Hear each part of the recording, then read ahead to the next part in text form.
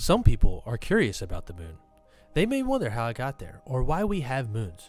Alternatively, many people are so used to the moon in the sky that they ignore it, never asking questions about the rock orbiting around our planet. When observing planets in our solar system or galaxy, it's notable most planets have moons. Questions developed around if planets need a moon and why some planets have 50 while others don't have any at all. The studies on the moon have revealed its effects on life and how it affects our planet. There may be more to moons than just an orbiting rock, but what about other planets? Why do planets have moons? So how do planets get their moons? While planets formed from dust held in orbit by the sun, the dust and different particles started sticking together into larger masses. Over time, this mass grew. As the mass grew, it slowly developed in its own gravitational pull. Eventually, these turned into planets that were big enough to have a much larger gravitational pull. If a new planet was far from the sun, it could hold leftover debris, which would become trapped in its gravitational pull. This debris or rocks started sticking together, turning into a moon. Some planets have moons due to impact or capturing. Moons were sometimes created during the planet's formation. After space rocks or objects impacted the planet, debris would break off or the rock itself would get caught in the gravitational pull, becoming a moon. Scientists believe Earth's moon resulted from an impact with a Mars-sized object. Although this is the most common theory, there are many different theories out there on how our moon came to be. Some planets also captured moons by pulling in passing objects like meteoroids. Planets in the solar system can still capture moons, but it's most common for the outermost planets. So how come some planets have no moons? Well, the number of moons a planet has is directly related to its location in the solar system and size. Mercury and Venus are the only two planets in the solar system without a moon. These two planets don't have moons due to their smaller size and close proximity to the sun. While these planets were forming, the sun's gravitational pull was strong enough for the debris that would likely turn into a moon to get pulled away. This debris got absorbed by the sun. Planets orbiting further in the solar system and distant from the sun did not have this issue. While forming, the excess debris didn't get pulled away by the sun's gravity. These planets kept their debris, which is why they have more moons. Planets with larger masses and a stronger gravitational pull can also capture passing objects like meteoroids or comets, adding to their moons. Planets with masses like Jupiter, Saturn, or those close to an asteroid belt are sometimes the nearest, strongest gravitational pull. This enables them to capture objects traveling past into their orbit. These newly captured moons stay in orbit with the planet as long as there isn't a closer, stronger gravitational pull like the sun.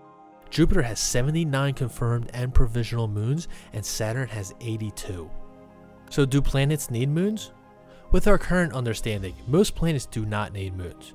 Planets do not inherently need moons because all planets we are aware of, aside from Earth, don't support life. The moon is crucial to life on Earth. The moon controls the ocean tides and stabilizes the Earth's spin axis and tilt. Without it, all biological cycles would be disrupted and the world would no longer be an ideal environment to sustain life. Earth's moon has a radius larger than a quarter of Earth's, much bigger than most moon-planet ratios. Recent studies have led scientists to believe that larger moons could be the differentiating factor for a planet to sustain life. The search for Earth-like planets that could or are sustaining life has historically prioritized planets 6 times Earth's mass. Instead, scientists are turning to smaller planets with similar moon-to-planet ratios as Earth. So what would happen without the Earth's moon? Without consideration, many people aren't fully aware of the moon's effects on Earth.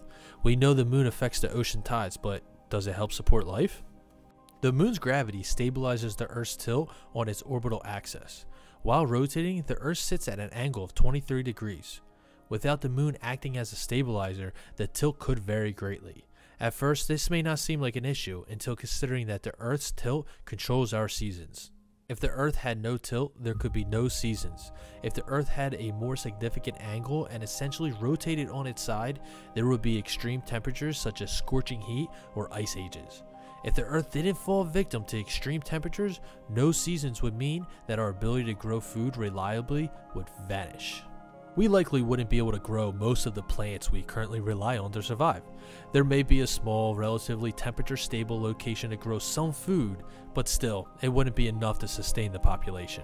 The moon heavily influences the Earth's tides. Without a moon, Earth's tides would be approximately 1/3 the size they currently are. All the sea life that relies on them to survive would immensely struggle. The moving tide creates something called tidal friction. The friction happens when the tidal wave moves on the Earth's surface. This effect slightly slows the rotation of the Earth. Without this slower rotation, days on Earth would be like 6 to 12 hours long. Instead of 365 days a year, there would be over 1,000. Less daylight would also negatively affect the biological cycles of animals and plants. You've probably noticed how bright a full moon can be, especially on clear nights. Light reflected off the moon at night considerably lights the Earth's surface. Scientists say nights on an Earthless moon without artificial light would be incredibly dark. If this alternate Earthless moon did develop life, it wouldn't be anything like we know life to be. If the moon suddenly disappeared, there would be devastating consequences for life here on Earth. A chain reaction would set off, forever changing the livable planet as we know it. All developed biological cycles in place and thriving on Earth would change. Life as it is today would no longer be supported on Earth. Evolution would not be able to adapt to the changes fast enough. It's unknown that without a moon, life would have evolved at all. So in conclusion of why do planets have moons, you may appreciate the moon a bit more now, knowing how it helps sustain life. The answer to why planets have moons is relatively simple. The planets have moons, or they don't, due to how they are formed, their location, and gravitational pull. As our technology and instruments continue to improve, there are endless possibilities. With each passing year, more moons are discovered. More moons and information about them will likely continue to be found. Who knows what future discoveries will be made about moons? Maybe finding more about moons will unlock the key to finding life in our universe.